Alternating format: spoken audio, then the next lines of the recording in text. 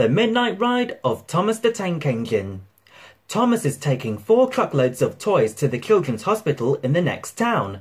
He is making a midnight run, so the toys will be there by tomorrow morning. Light your headlamps, Thomas. Off you go into the night. Peep, peep! There goes Thomas along the track. Ping, ping, crash! Oh dear! Some falling rocks have broken Thomas's headlamps. What will Thomas do without any lights? He can't run in the dark, and the children in the hospital will be disappointed if they don't get those toys. But look! A farmer is lending Thomas the lamp from his barn. That's better, isn't it? Go slowly, Thomas. That small lamp gives only a small light. Luckily, some more friends have arrived to help. That's even better. And the nice man at the village shop has offered to lend Thomas his Christmas lights. There you go, Thomas. Don't you look cheery? There's the hospital in the distance, but the tunnel lies ahead, and the tunnel is awfully dark. Look, Thomas has a special escort. Hooray for Thomas! He made it to the children's hospital. Thomas the Tank Engine, you've lit up the night. The end.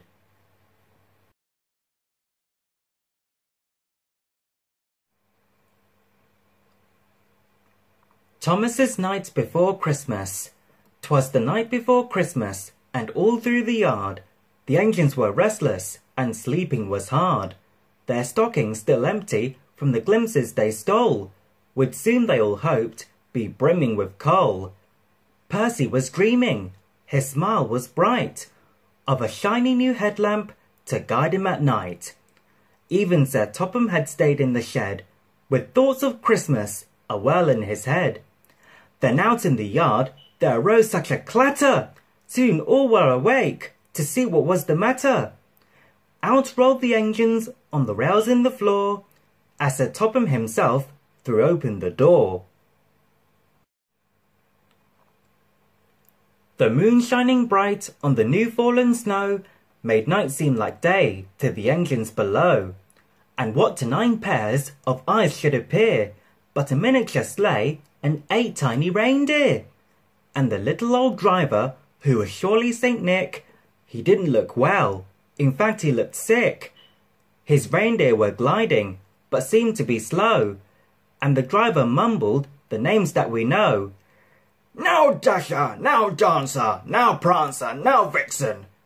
This old elf has the flu. Oh my, I need fixin'. To the top of the shed, to the top of the wall. We've got to land quickly. Oh darn, dash it all.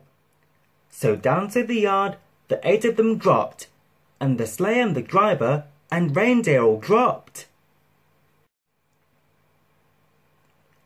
Saint Nick's cheeks were red, but something seemed funny. His eyes didn't sparkle, his nose it was runny. Sir Topham, he said, a sad look on his face, I cannot go on. You must take my place. Sir Hat shook his head. I can't, for I fear. Well, I know about trains, I know nothing about deer. Trains are perfect, said Nick. I'm sure they'll do fine. Bust your buffers, my friends, and get in a line. And faster than diesels the engines they came. Santa whistled a new list and called by name. Now Thomas, now Percy, now Gordon, James too, Edward and Henry, Bill, Ben, I need you. These toys must be taken to each girl and boy. I know you can do it, deliver great joy. Nick turned to Sir Topham and said, One thing more, your dress coat won't do, it's really a bore. He pulled out a red one, and to no one's surprise, that coat it turned out to be just the right size. And now you would bet that Saint Nick had a twin, except for the beard on one rounded chin. And while Nick wore a cap trimmed with fur on his head, Sir Topham Hatt's top hat had holly instead. But night was still passing, as children all slept, so giving a nod, up Sir Topham Hatt leapt. As the engines gained speed, seeming almost to fly, from his seat in the sleigh, Sir Hat gave a loud cry. My friends, we are needed. I'm feeling quite fine. We'll be really useful. And yes, right on time. So all across Sodor, they raced on their way, 8 gleaming engines pulling one gift-filled sleigh. And we heard on the wind, as they puffed out of sight, Merry Christmas to all, and to all a good night.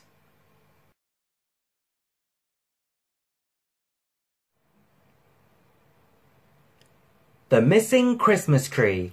Every Christmas Eve on the island of Sodor, there was a big party.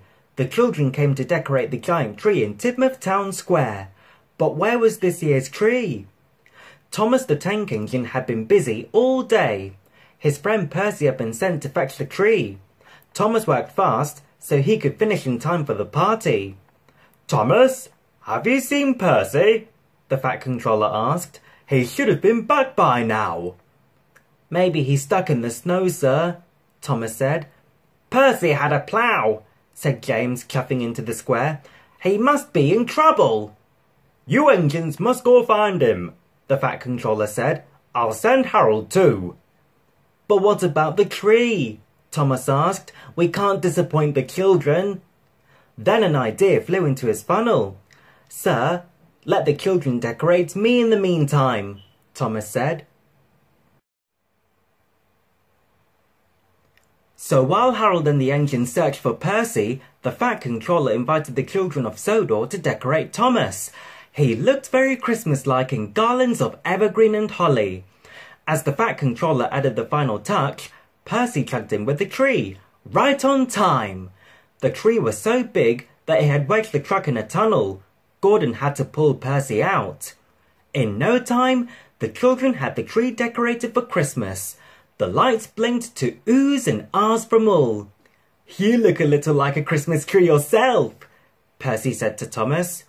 He does indeed, said the Fat Controller. There are many ways to be a really useful engine. Merry Christmas to everyone, Thomas peeped.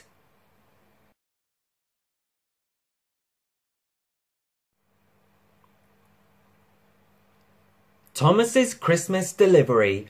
Puff, puff, peep, peep. Snowflakes were just starting to fall as Thomas climbed the steep hill. It was Christmas Eve, and Thomas wanted to be back in his shed with his friends.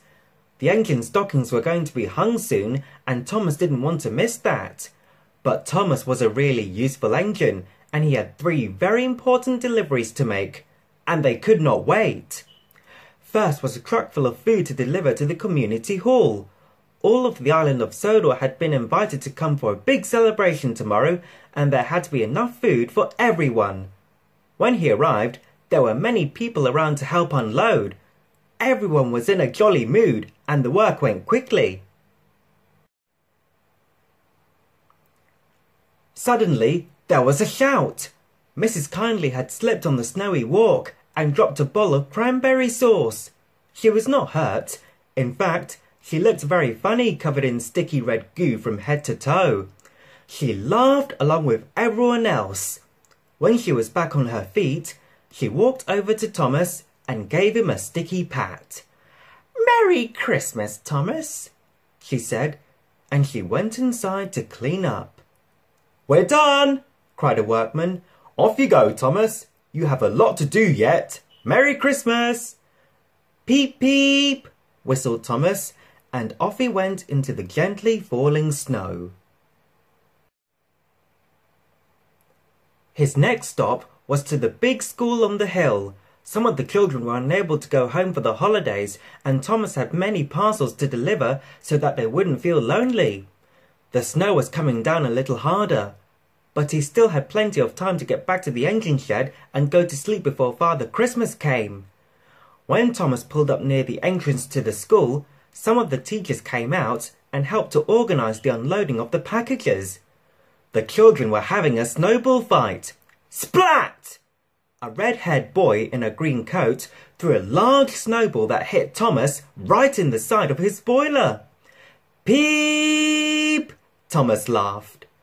Everyone was helping to unload Thomas now, and he waited until the red-haired boy was standing right beside him. Thomas let out a blast of steam. Whoosh! The steam loosened the snow on Thomas's roof, which slid off and landed right on the red-haired boy's head. You got me, Thomas, laughed the boy. Soon he was off again. This delivery was the most important of all. Thomas had presents to bring to the children's hospital in Vicarstown. All of the children were counting on Thomas to make sure that their Christmas was a happy one. The snow was falling much faster now and was starting to get deep in some places. Thomas had to go carefully so as to not get stuck. He kept telling himself, "The children are counting on me, and this will show Father Christmas what a really useful engine I am." Soon Thomas could see the lights of the hospital through the falling snow. As he pulled up, there were children at the windows cheering his arrival. While the doctors and nurses helped to unload the parcels, the Fat Controller came out of the hospital and walked right up to Thomas. "Thomas," said the Fat Controller, "I have a very important job for you. There is a little boy with a broken leg who lives in the last house before the tunnel to Ballyhoo. It is snowing too hard for his mother to come get this toy train. I need you to take this up to his house." "Of course," peeped Thomas. "I am a really useful engine. But, sir, my stocking wasn't hung before I left. Father Christmas will forget me." "Nonsense, Thomas," said the Fat Controller. "Father Christmas will be as proud of you as I am." So Thomas headed off again. By now, the wind was howling all around him, and there was so much snow blowing that it was very hard to see. Thomas, for once, wished he had a snowplow as he moved slowly up the track. Suddenly, the wind dropped and there was no more snow. He had missed the house altogether and had pulled into the tunnel. He stopped and started rolling slowly backward until he could see the lights of the house next to the tunnel. Peep, peep, peep! He whistled again and again, afraid he wouldn't be heard over the wind. At last, the boy's mother came hurrying from the house, tightly wrapped in a warm scarf. Thomas could see the boy in the doorway waving. "Thank you, Thomas!" he cried. "You are my favourite engine!" Then the boy and his mother went back inside and closed the door against the storm. Slowly, slowly, slowly, Thomas made his way home. He worried that Father Christmas might not be able to find the engine shed in the storm. When he finally got back to the shed, it was very late at night. The Christmas tree was still lit, and all of the engine stockings, including Thomas's, hung in a row.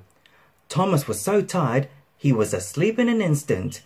He dreamed they had some presents in his stocking when the morning came. "Good morning, Thomas! Merry Christmas!" peeped Percy. Thomas woke with a start. He looked down. There was his stocking, and there was a note sticking out of it. "Dear Thomas, thank you for being so kind and helpful. You are a really useful engine." The note wasn't signed, but Thomas thought he knew who it was from. Then he looked at his stocking. It was full to the top of the very thing he wanted most: coal! Christmas in Wellsworth. It was 2 days before Christmas. Everywhere Thomas looked, Wellsworth was bustling with preparations. Toby brought shoppers into town. James pulled trucks full of decorations, and Henry had just delivered a large Christmas tree to the town square. The following night, Wellsworth would have a wonderful Christmas Eve festival. Everyone would gather to watch the lighting of the tree. They'd sing carols and ring bells. Thomas couldn't wait. If only it would snow, he thought, then everything would be perfect. "I'm afraid we won't have a white Christmas this year," Thomas peeped as he looked up at the blue sky. "That's okay with me," said Henry. "I have so much to do. I don't need a snowstorm now." Thomas loved the snow, even if he had to wear his heavy snowplow. Snow would make the Christmas Eve festival so pretty. Just then, the Fat Controller called to Thomas. "I have a message from Lady Hat," he said. "She wants to come to the festival, but my car is in the garage for maintenance. I need you to run over to Kelsthorpe to pick her up. Please take Annie and Clarabelle so you can bring my grandchildren as well." "Yes, sir," peeped Thomas. Of all the jobs on Sodor, pulling a trainload of children was his favourite. Thomas was soon speeding across Sodor. Everywhere he looked, people were smiling and waving. In Marin, children prepared for a Christmas pageant with real sheep. And as night fell, the festive lights of Rolf's castle shined brightly. The town looked like a magic palace. Thomas arrived in Kelsthorpe. He had made good time and was eager to make the return trip the next day. When Thomas awoke the next morning, the weather had changed. It was cloudy and damp and getting colder by the hour. A chilly fog rolled over the town. Soon Lady Hat and the children arrived at the station. They climbed aboard Annie and Clarabelle, dressed in their holiday best and carrying boxes of gifts. They couldn't wait to get to Wellsworth and the festival. The fog grew thicker. Thomas chugged away slowly. The cold wind blew, and the tracks were wet and slippery. Thomas's lamp was useless in the fog, and his driver held the throttle tight. They crept along more and more slowly. "This isn't very merry weather at all," Thomas peeped. As he rolled past Rolf's castle, Thomas couldn't see the town through the thick fog. He wanted to get to Wellsworth as soon as possible. Thomas knew he had to be careful and go slowly. He hoped they would pass through this bad weather soon. But the bad weather didn't lift. As it grew later and later, darkness soon added to Thomas's problems. As he climbed toward Kildane, Thomas knew he wouldn't be in Wellsworth in time for the festival. He would miss the tree lighting, and worst of all, he was sure he had ruined Christmas for the Fat Controller and his family. Meanwhile, the people of Wellsworth gathered around the tree in the town square. They lit the festive lights and sang carols, but the Fat Controller was not with them. The Fat Controller waited nervously at the Wellsworth station. There were reports of fog and frost all over the countryside. He checked his watch and worried. "I hope everyone is okay," he whispered to himself. Finally, as Thomas chugged over the hills outside Wellsworth, the fog lifted. He could see candles flickering in the windows of homes he passed. The streets of Wellsworth were empty, and even the sight of the great glowing Christmas tree at the centre of town didn't cheer Thomas. When they reached the station, the Fat Controller hugged his wife and helped carry the sleeping children off Annie and Clarabelle. "And now we must get these children to bed," said Lady Hat, "or Santa Claus will never arrive." Thomas chugged back to the yard, feeling very low indeed. The next morning, the yard was blanketed with beautiful snow. All the engines wished each other Happy Christmas. "I'm sorry I missed the festival," Thomas peeped to James. "And worst of all, I think I ruined the Fat Controller's holiday." Thomas didn't know that the Fat Controller was standing nearby. "Ruined?" said the Fat Controller. "You brought my family to me safe and sound, and that's the best gift of all. Taking your time in that terrible weather was the right thing to do. Thomas, I'm glad you're such a really careful engine." Thomas was delighted. "I am so grateful for my railway," the Fat Controller announced. "I'm giving each of you a hopper full of the best coal to thank you for a wonderful year." All the engines tooted happily. "And Thomas, as the request of my wife, Annie and Clarabelle will be getting new seat cushions." "It's a wonderful Christmas after all," peeped Thomas, and the snow did make everything perfect. James said tomorrow would be perfect. "Tomorrow? What's tomorrow?" Thomas asked. James laughed. "Have you forgotten Boxing Day, slowcoach?" "Hooray! I had forgotten, Thomas peeped. More rides for children. Every year, on the day after Christmas, all the engines on the Fat Controller's Railway roll out to the hospitals all over the island. Free rides and new toys and clothing are given to every child. Boxing Day was beautiful. Thomas, James and Henry were decorated and loaded with nice things for the children of Sodor. Then they chugged across the countryside. Everywhere the engines went, they were met with cheering. All the children loved their presents and taking rides around the towns to see the lights and decorations. Thomas couldn't have been happier. James, he called, what's nicer than a white Christmas? What? Asked James. A white Boxing Day, laughed Thomas.